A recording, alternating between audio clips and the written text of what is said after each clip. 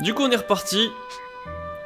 J'ai un petit peu farmé, pas grand chose, hein, j'ai juste monté un petit peu l'épée de Monica d'ailleurs. Et il me semble qu'elle avait... Il s'est pas rangé. Voilà. Ouais voilà, je peux la transformer. Donc on y va. Pour une épée large.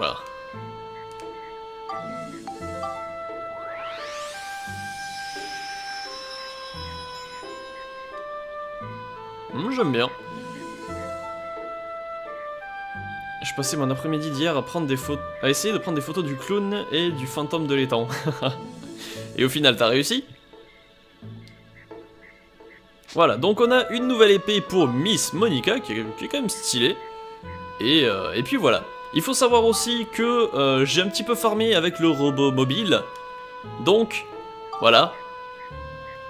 J'ai acheté... Donc la dernière fois, j'avais déjà acheté les bras mitrailleurs. Et tout à l'heure, j'ai acheté les chenilles pour se déplacer, qui sont un peu plus lentes, je crois, que les jambes, mais qui permettent d'aller un petit peu plus où on veut. Du coup, voilà. Je crois que c'est bon. J'ai acheté un noyau niveau 2, d'ailleurs, aussi, pour le robot, ce qui m'a permis de mettre les chenilles. Mais du coup, je crois que c'est tout ce que j'ai fait.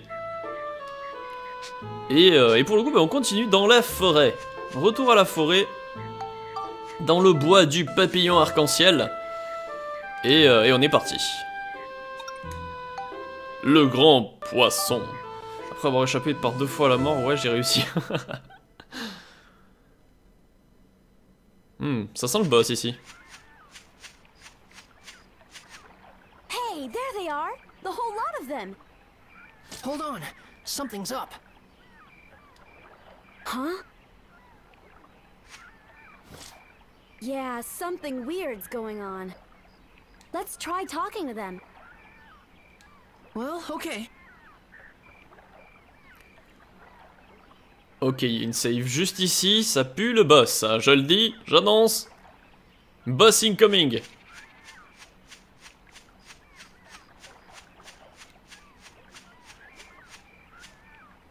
J'y retournerai pas, je veux vivre ici pour toujours et vous pourriez rien y faire. Cet endroit est splendide et il me donne un incroyable sentiment de bonheur. Pas question qu'on reparte. D'accord. Je suis heureux ici, partez et laissez-moi tranquille. Ok.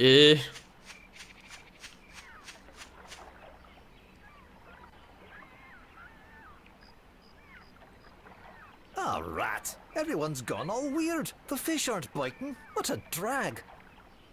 What happened to him? Beats me.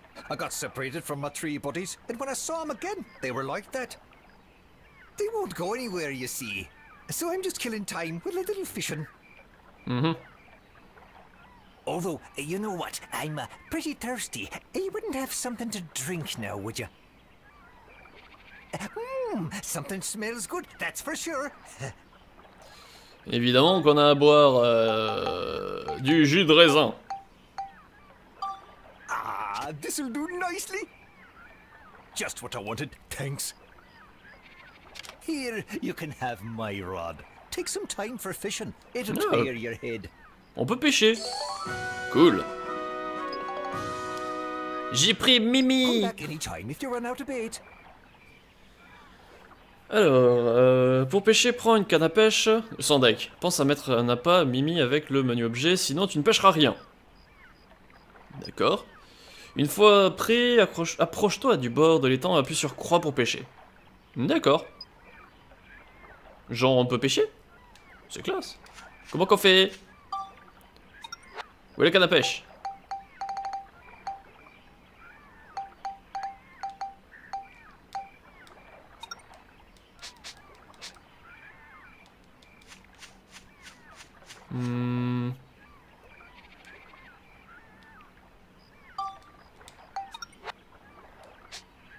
Elle est où? Ah mais elle est là, je l'avais pas vue.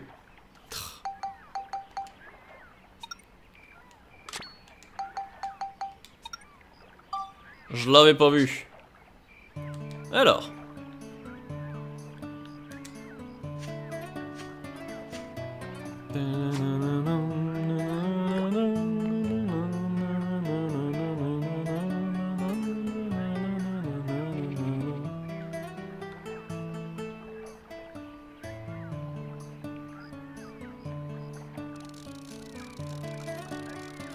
Ça y est, mode détente activé.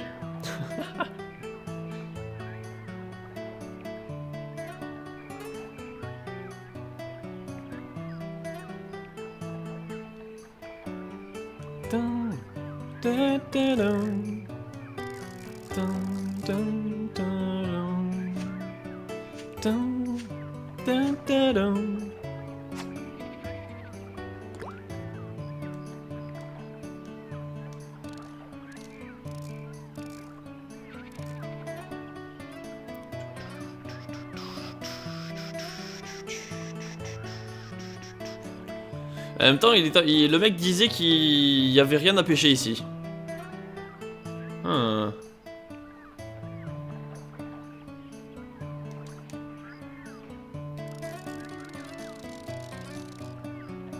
Ah non, d'accord. Bon, il y a à pêcher en fait.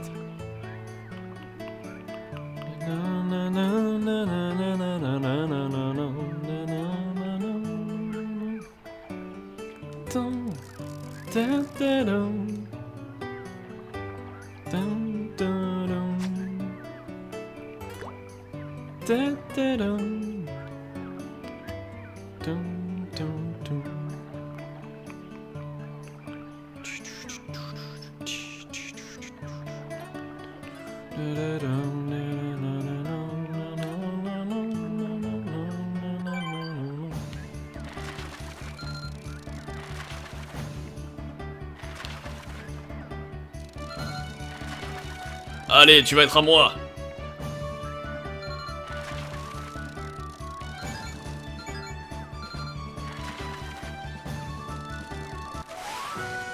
Yeah. Première pêche. Alors, pêche pour gagner des points de pêche. L'option échanger des PP dans le menu de pêche permet de troquer des points de pêche contre des niveaux de canne à pêche. Ah. Voyons voir.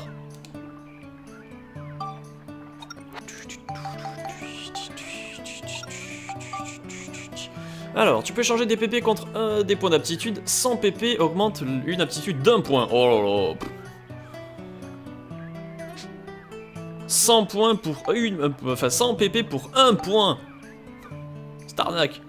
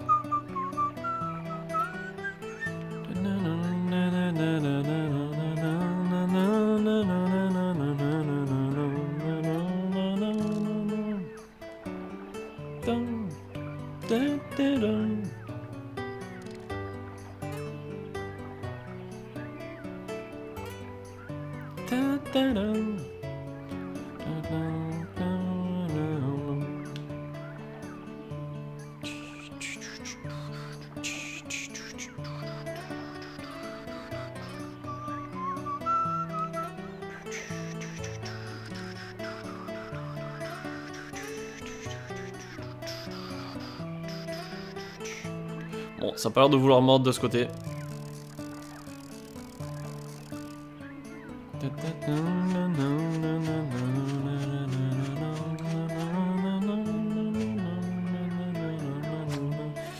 Dans le premier, les PP échangeaient des objets ou des armes. D'accord.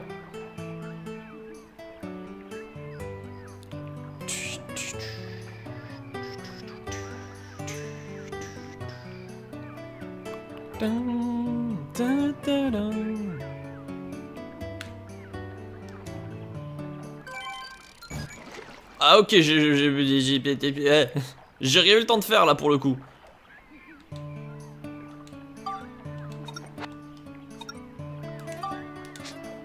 Genre la ligne s'est cassée direct, j'ai rien eu le temps de faire. Ouais, peut-être un petit peu plus loin par contre.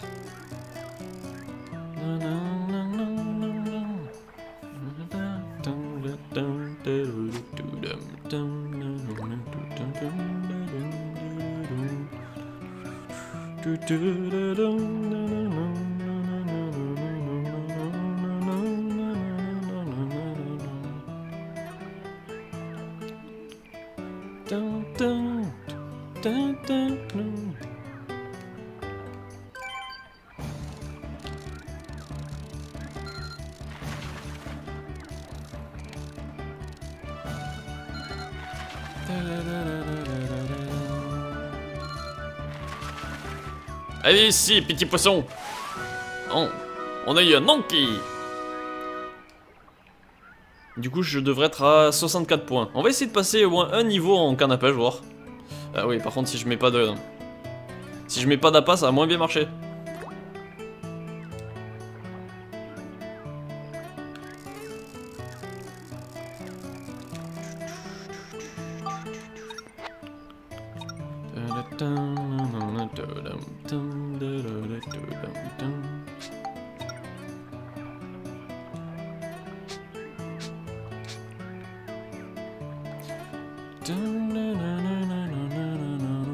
Bon, apparemment, les poissons ne servent qu'à se faire spectromiser. À moins que plus tard on ait autre chose, genre un barbug, j'en sais rien. Je crois que j'ai vu un grill d'ailleurs dans un des marchands. Ouais, je crois qu'il y avait un marchand qui avait un grill, donc peut-être que on peut faire griller du poisson.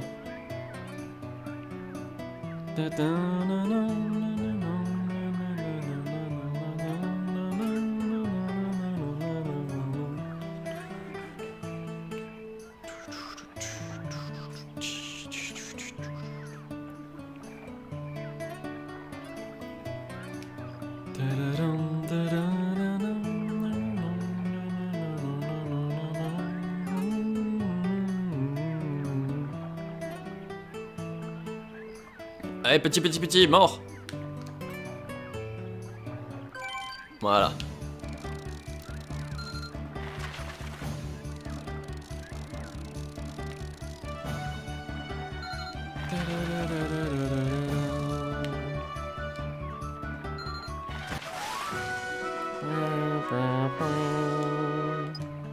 Par contre, ça te nique forcément un appât à chaque fois, ça c'est chiant.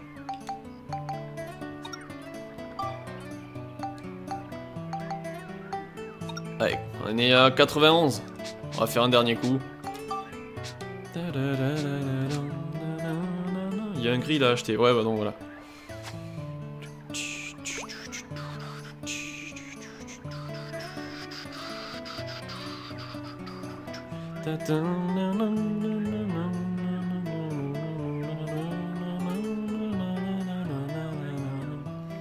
J'aime tellement cette musique.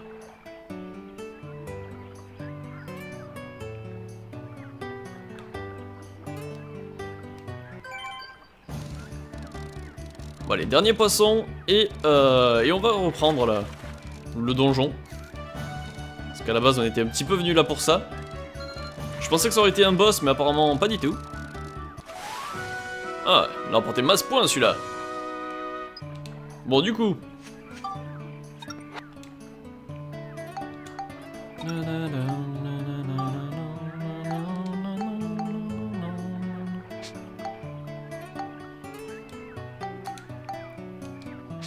Alors, mettre un point en force, j'aimerais bien. Eh bien.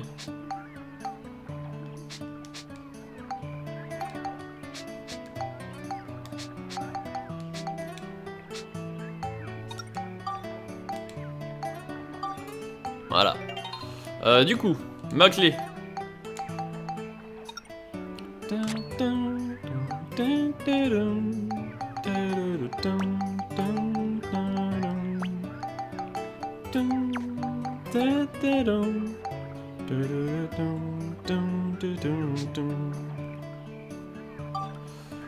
Ok, non là y'a rien.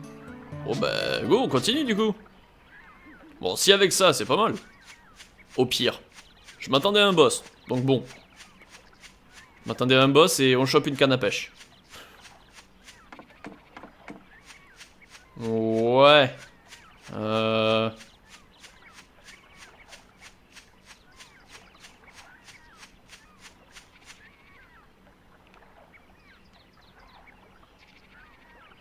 Ouais. Il m'a l'air assez bizarre cet étang.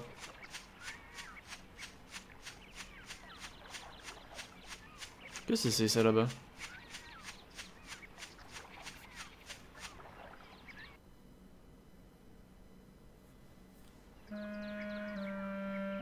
Le Yeti! Hey, isn't that Master Utan? You know that thing? Is it safe to go closer? Yeah, it's alright. He's a pretty well-behaved monster. He doesn't hurt people. But it looks like something's wrong with him. Is he okay?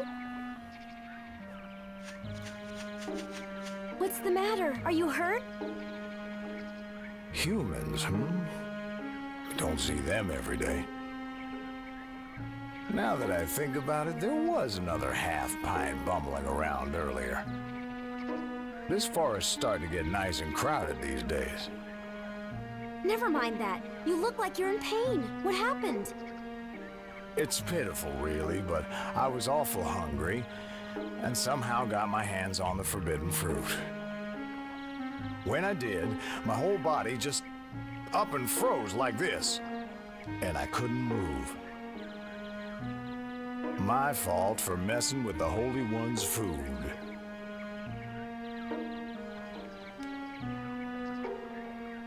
I'll bet the Holy One must be pretty ticked off right about now.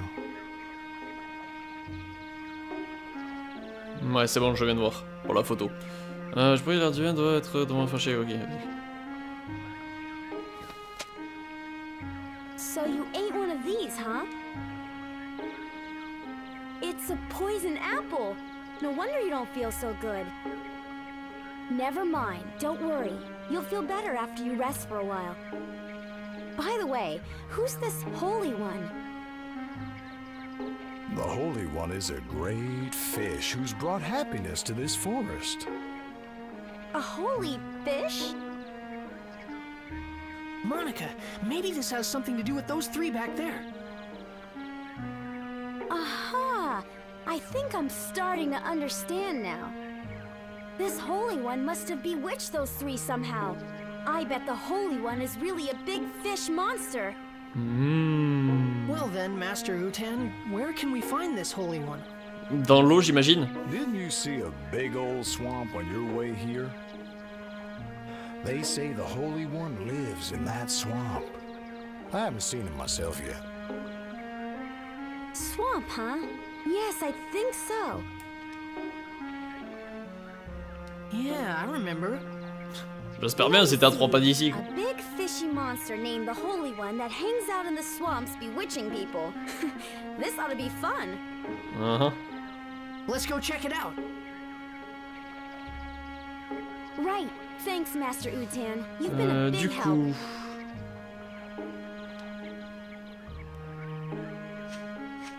Hey, don't forget to mind your manners when you're dealing with the Holy One.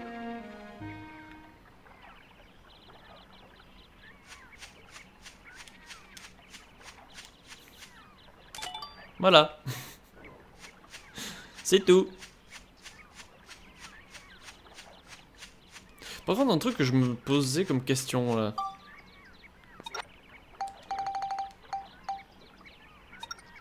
Les fameuses coupes. Parce que j'ai vu que j'en avais qui étaient cochées. Il y en a 3 pour l'instant, 4 je crois. 5. Mais par contre, on sait pas ce que c'est. Pourtant, on les a bien photographiés. Je sais pas.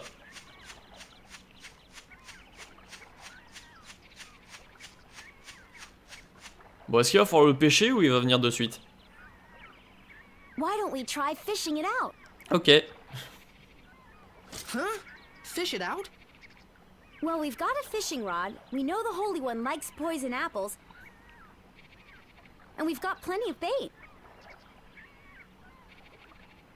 Let's give it a try. Go on now, try it. Et coucou Luna. Okay. Comment vas-tu? Bon, il prend la canne à pêche.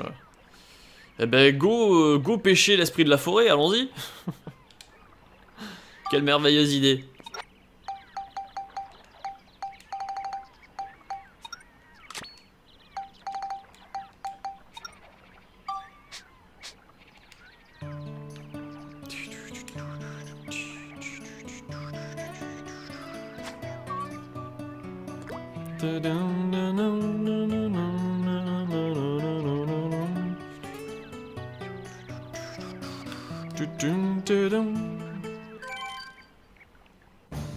Du premier coup.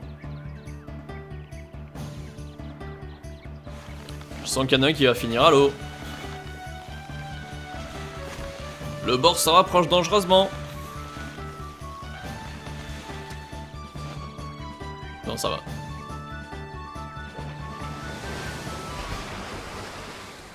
Ah ouais.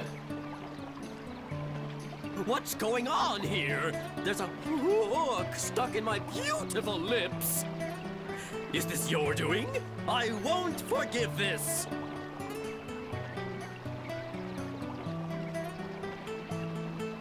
You're the one that made the little ones act so strangely. You must change them back.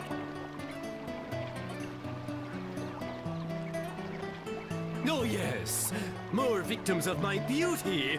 Really, beauty can be a curse, you know. Ouais. Anyway, why are you here? Ça va bien Luna, je te remercie. I want you to change those little fur-bits back to the way they were. Well, such a thing would be quite simple, my dears.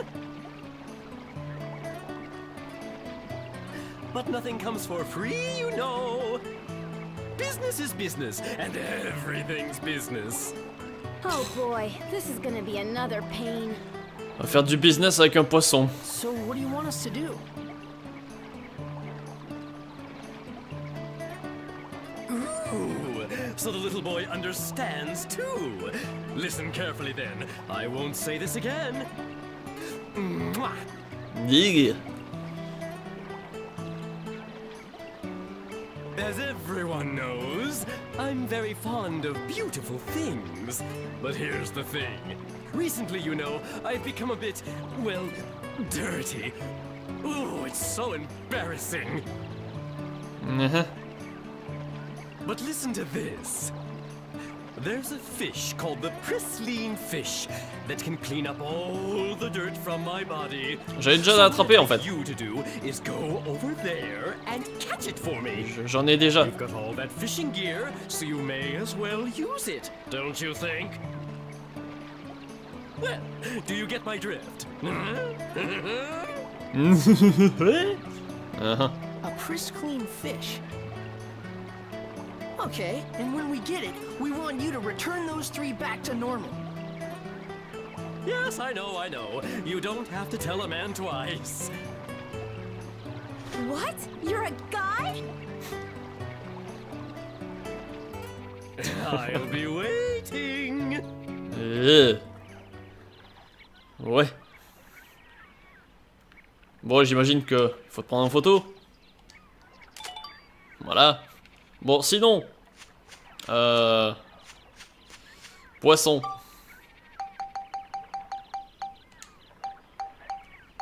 C'est moi le machin a des dents de poney. C'est pas faux. You caught it! Oh, excellent! This lovely pristine fish will kiss all the grime off my body and make me look stunning again. Il a un rire de poney aussi. You promised. Return those 3 to normal. Oh yes, of course. Is this what you were after?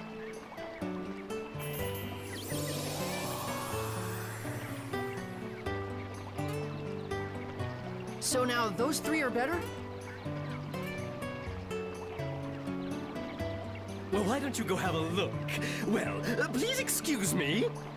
I wish you the best. Well, he's certainly cheerful. I'll give him that. Mais c'est sûr. Let's go and look. Right. Non mais c'est Monica, elle est un petit peu débile des fois.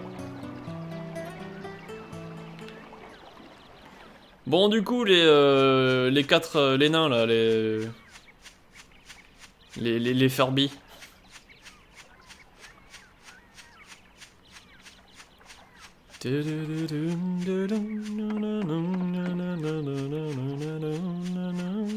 Ils sont plus là.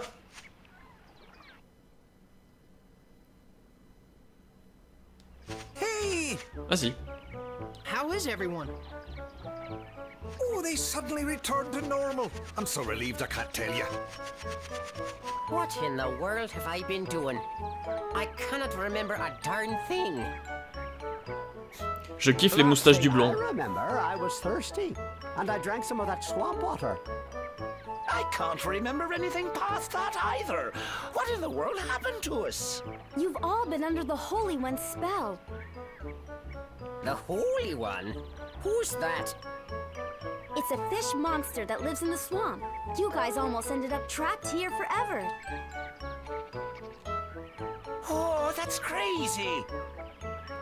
Well, what are we going to do about Holly? Oh, sure, we gotta look for Holly. Hold on, guys. We should come up with a plan first. Let's go back to Sindain. Alors, tu devrais retourner un peu à Sindain, pour cela prends le chemin pour de l'aller, ou bien sélectionne quitter, les lieux, voyager, tout ça. S'il n'y a pas de monstre dans la zone, tu ne perdras pas d'argent en sélectionnant quitter les lieux. Ah, bien. En fait, déjà, je vois un poisson comme ça, j'ai peur. Ah oui, moi aussi. Clairement. Je reviens d'ici. Ok, pas de soucis, Tina.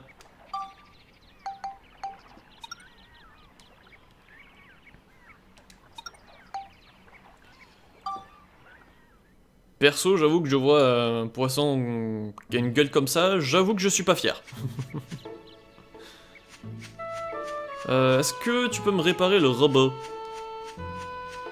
Ah, mais on l'a pas utilisé, donc au cas où, voilà. C'est vrai. C'est vrai, c'est vrai. Du coup, retour en ville.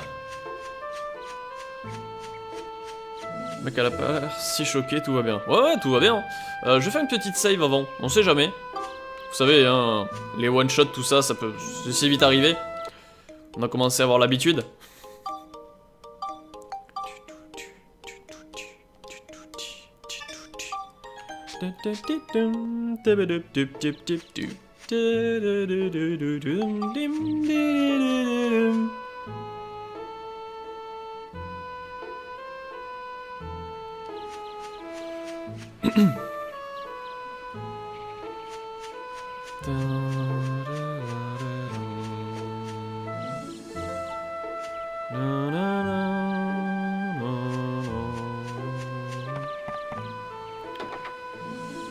Je me dis que bon, la pêche, j'irai demain.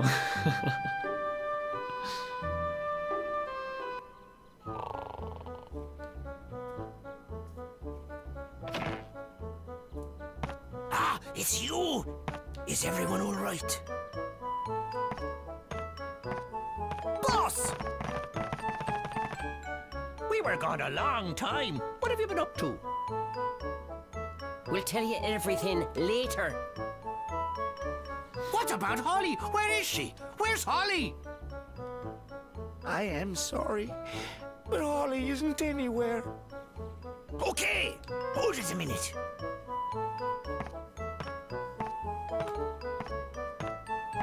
Listen, you two. Now that we've got everyone together, it's time for us to hold up our end of the deal. In return, can I ask you two to go search for Holly for us? By the look of things, I guess Holly really did find that legendary rainbow butterfly.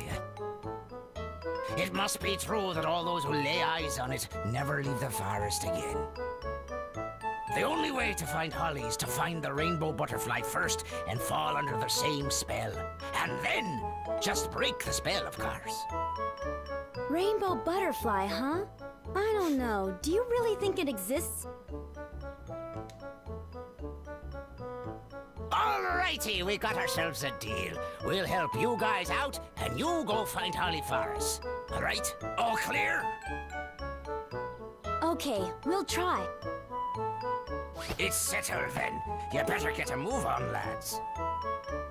Yeah!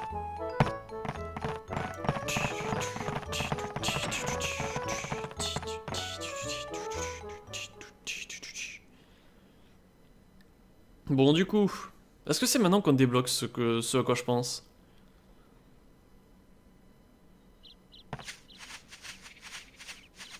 Ça m'a l'air bien parti.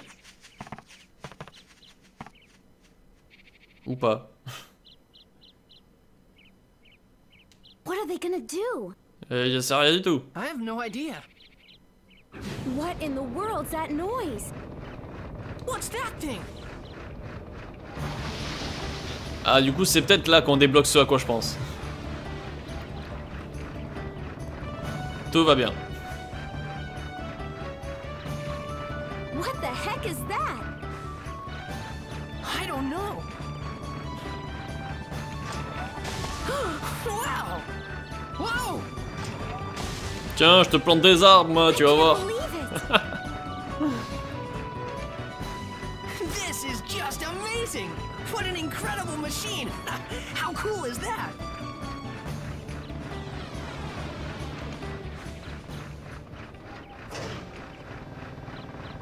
You like that, eh? With this thing, you can make anything you want. Plant trees, build houses, whatever. Truly amazing! Can I get on board? Sure, by all means. Courage, Luna, courage.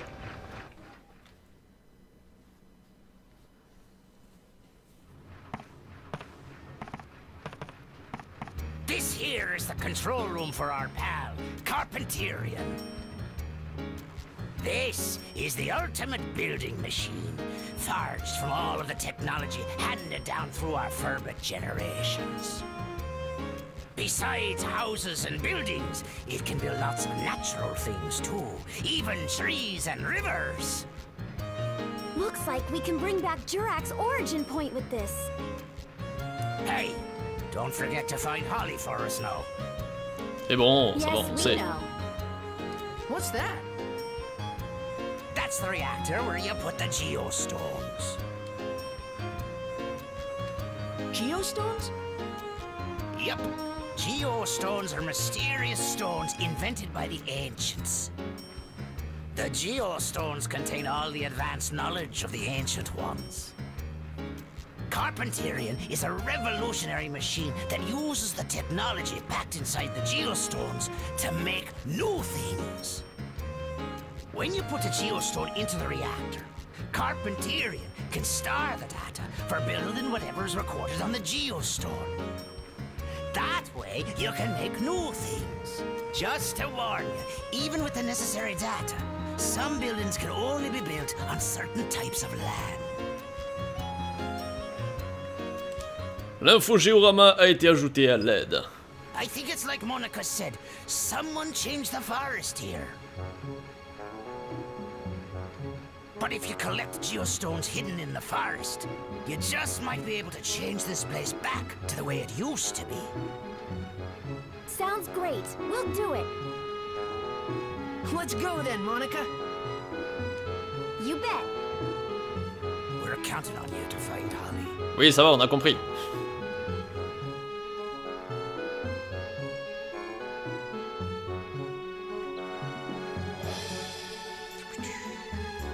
Max, look! Huh? It's a time gate. You can pass between this time and mine through this gate. You just use that stone, you're at Lemuria. What? You mean this red stone? That's right. It's not just a pretty rock, you know. It's got mystical powers that let you pass through time. Wow. And the one I've got is the blue Atlamilia. They each have their own powers. Red brings you to the future, and blue to the past. With the two of them, we can use this gate to move back and forth between past and future. When we get Jurak's origin point back, we can use this gate to go see him. Hold on a minute. My father gave me this stone. Why did he have something like this? They say an Atlamilia can pick who it wants to belong to. Ouais. It must have picked your father. C'est comme l'anneau. Picked you, Max. What? Me? Anyway, the main thing now is to get Jurak back. I bet Jurak can tell us all kinds of things. About Griffin, about the rainbow butterfly. I guess you would know. Now we've really got to get to work. We have to get Sindain back into shape and bring back the Great Elder Jurak. All right. Alors, tu peux utiliser le charpention, alors pourquoi ne pas essayer de reconstruire Sindain? C'est vrai. Quand tu changes Sindain, cela peut avoir un impact sur divers éléments du monde. Pour voir le monde tel qu'il sera dans 100 ans, passe par le portail temporel. Et salut Kaneking, comment vas-tu? Peut-être rencontreras-tu des gens encore inconnus, ou découvriras-tu des événements qui ne se sont pas encore déroulés. Ouais, sauf que l'anneau est un million de fois plus discret que ce truc, c'est vrai. Quoique, à la rigueur, celui de Monica, ça va. Je peux te dire, bon, c'est une grosse pierre sur un bracelet, et là, ça va. Mais celui de Max, j'avoue qu'on fait un petit peu plus discret dans l'idée. Chaque chose en son temps, pour l'instant, il faut ranimer Jurak. Ok. D'ailleurs, Jurak. Ouais, il y aura une photo de Jurak à prendre, mais dans le futur. On va les voir.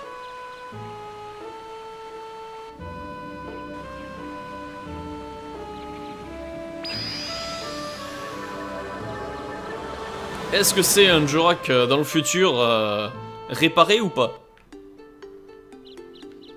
Oh. Ah oui, ça change d'ambiance là pour le coup.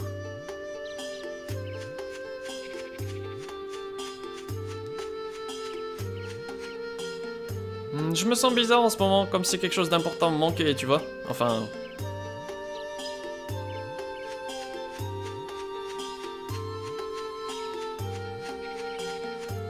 Ouais, il y a à peu près que dalle, quoi. Ouh, un fruit d'Eden.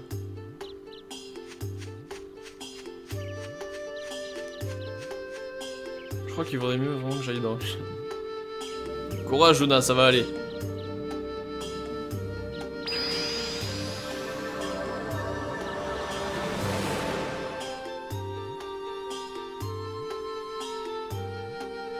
Bon, du coup, voyons voir c'était quoi l'objet là qu'on a eu. Accroît la réserve de santé. Oh! Je vais mettre à Max. Qui a moins de santé que Monica. Du coup, comment on utilise... Comment j'ai fait?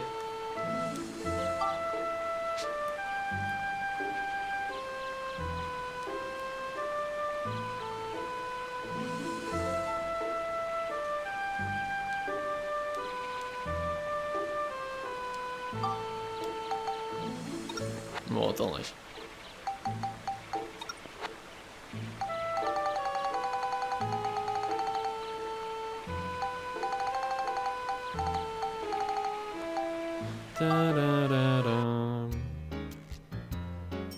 Howdy there.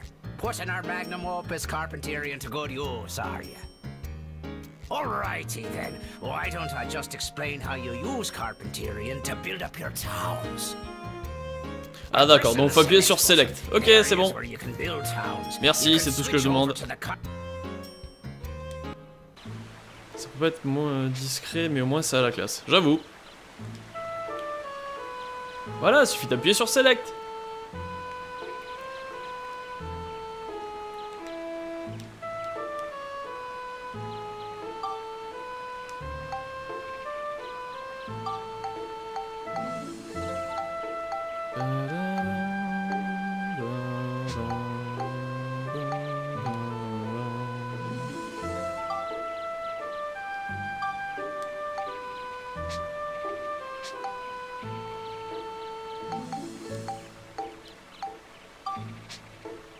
Uh-huh.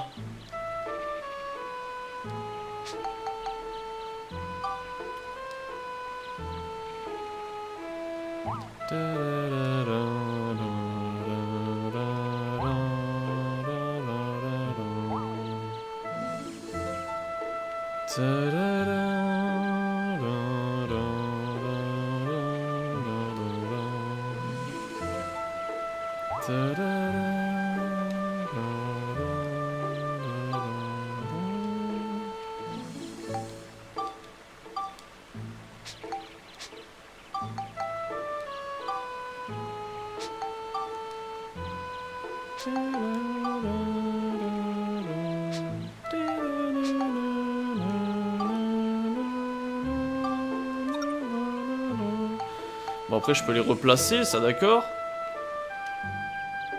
Mettons on les replace, ils sont contents.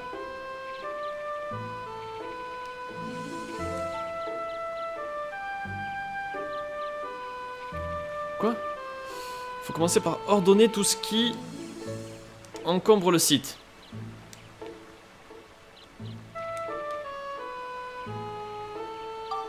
Donc faut bien enlever, c'est ça? Enfin, je veux bien enlever, hein. Pas de soucis, au pire on le mettra si c'est pas ça, mais...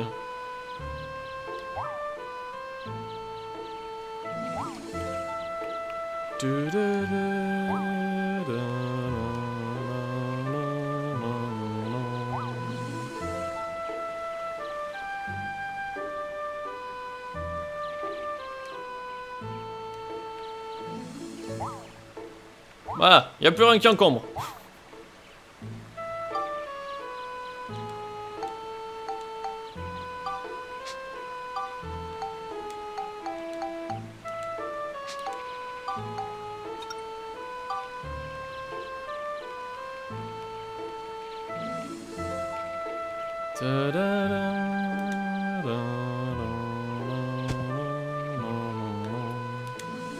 Ah!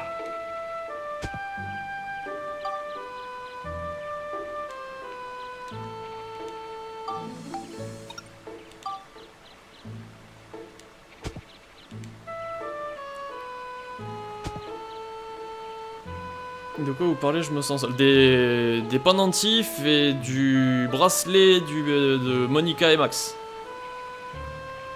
J'ai marre de penser aux Furby à chaque fois que je vois leur nom.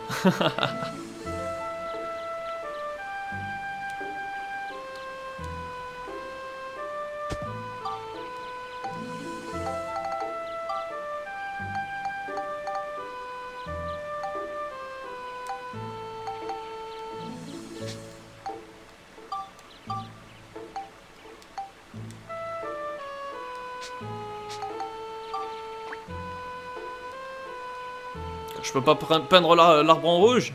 Oh là là. Nul.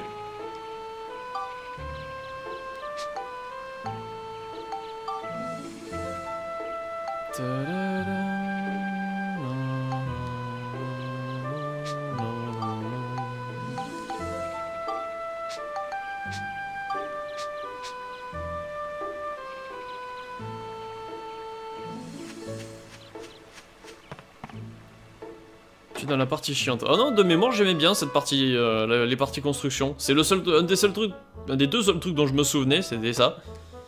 Et je sais que j'avais bien aimé. J'ai oublié une partie de pelouse en bas à droite, on va aller voir ça. Ah oui, en effet. Pas qu'une même. Pas qu'une.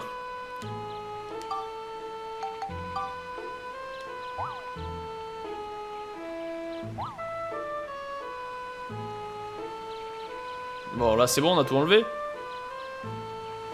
J'ai l'impression.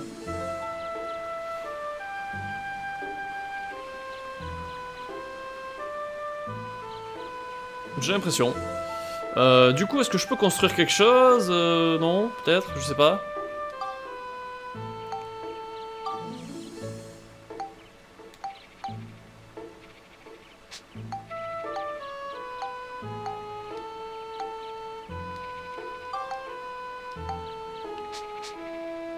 Genre maintenant qu'on a un petit peu rangé tout ce qu'il y a, est-ce que si je vais dans le futur, ça change quelque chose?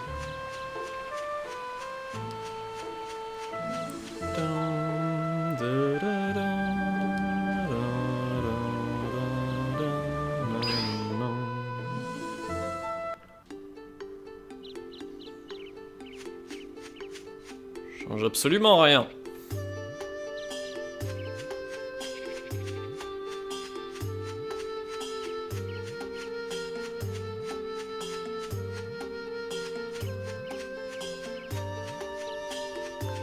Je préfère le premier à ce niveau-là. Ben j'ai pas fait le premier donc je peux pas te dire. Tarte aux pommes, why not?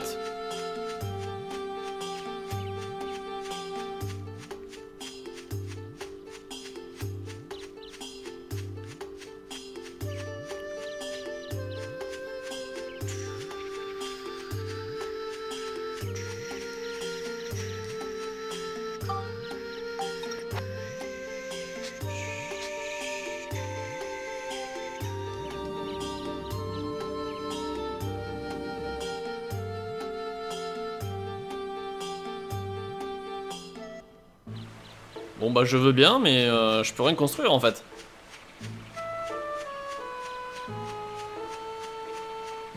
Peut-être continuer d'explorer la zone des donjons. Peut-être.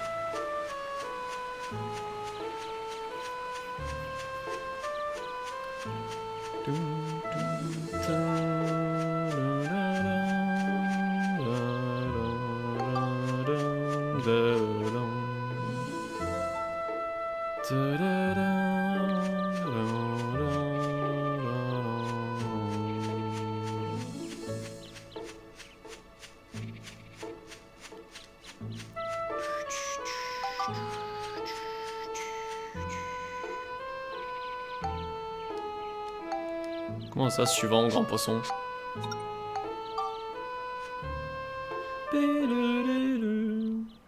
Ah, c'est une... Ah, d'accord. C'est passé en mode zone de donjon?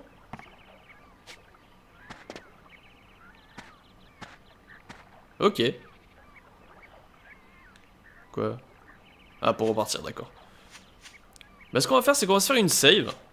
Et puis on va faire peut-être une petite pause. Non, on va avancer ici. Et on va faire au moins cette zone là. Et puis ensuite on se fera une petite pause.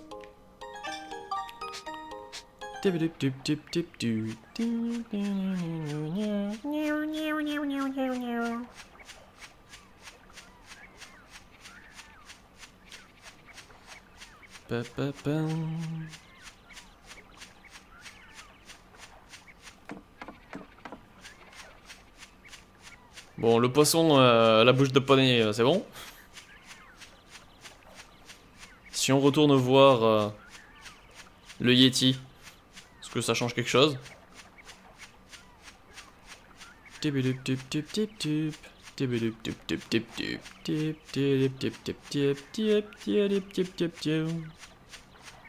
Monsieur le Yeti, ça va mieux? Apparemment ça va mieux. Hey, you're back. Master Utan, you're looking a lot better now. Sure.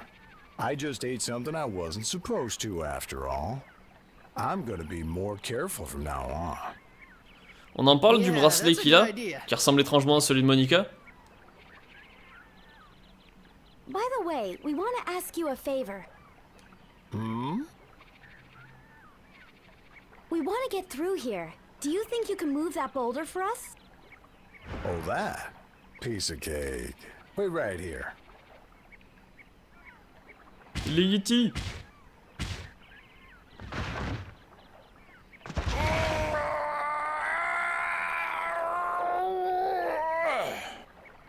Eh bien, au moins tout ça. Wow! Master Utan, you're so strong. How about that? Guess I still got it. Ow! Are you okay? Oh boy, I've gone and sprained my back. I think I'll rest here a while. You go on ahead. Maybe you should exercise a little more often. But thanks a lot. You really helped us out. Ouais, j'ai pris la photo de Wutan.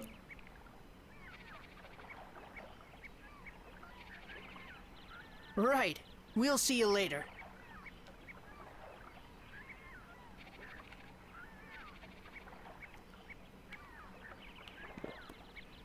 On continue vers le niveau suivant. Ok. Bon bah ça c'est bon. Bah du coup ce que je vais faire c'est qu'on va se faire la petite pause maintenant. avant de réattaquer les donjons, sauf s'il me lance direct dans un truc. Non, c'est bon. Donc on va resave. Et on se fait une petite pause de une petite minute ou deux, histoire de boire un coup. Et on continuera juste après.